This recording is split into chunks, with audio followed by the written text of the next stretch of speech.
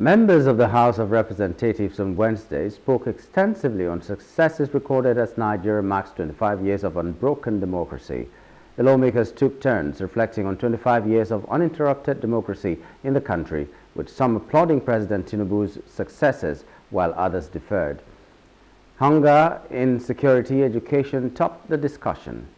To ensure that our democracy strengthens us enough to punish impunity, corruption, and political rascality at whatever level it comes. We've been discussing how to strengthen local governance. This is a task that must be done, and we cannot do it under a democratic system like we have. We still have a long way to go. There are several things that we have left unfulfilled. There are several areas that we need to fill the gap.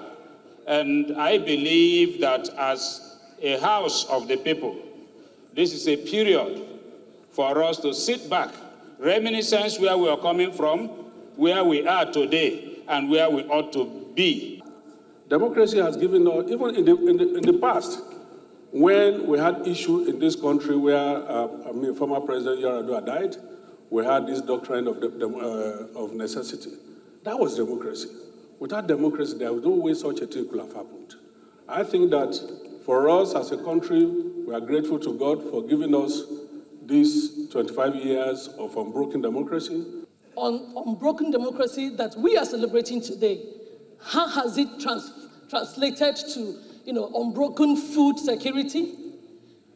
How has it transferred and transformed into unbroken security in the nation? How has it transformed into unbroken access to education, access to health care? And we're talking about celebration of democracy. The democracy is government of the people, for the people, by the people. And it should actually change the lives of our people. Hello, hope you enjoyed the news. Please do subscribe to our YouTube channel and don't forget to hit the notification button so you get notified about fresh news updates.